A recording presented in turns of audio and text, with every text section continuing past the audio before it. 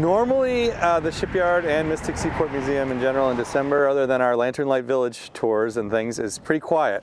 But the shipyard this year, we got two big projects that we're starting. One is the 1885 schooner Coronet and the 1921 schooner L.A. Dunton, which is behind me right here, that we're getting ready to haul out of the water tomorrow.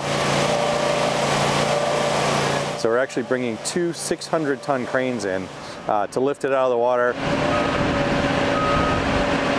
You can actually see how you lift a ship out of the water, how it's maintained, and how it's rebuilt, and we really love to show that off to our visitors.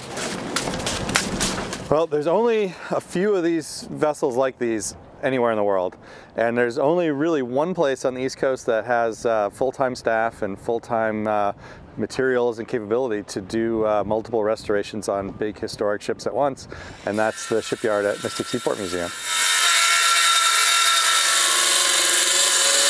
One was a kind of a Gilded Age yacht from 1885, the only one of its existence in the world. And then the L.A. Dunton, which is the only Gloucester-built Grand Banks fishing schooner that's in its original configuration. It is history that you can't see anywhere else, and especially you can't see it rebuilt anywhere else.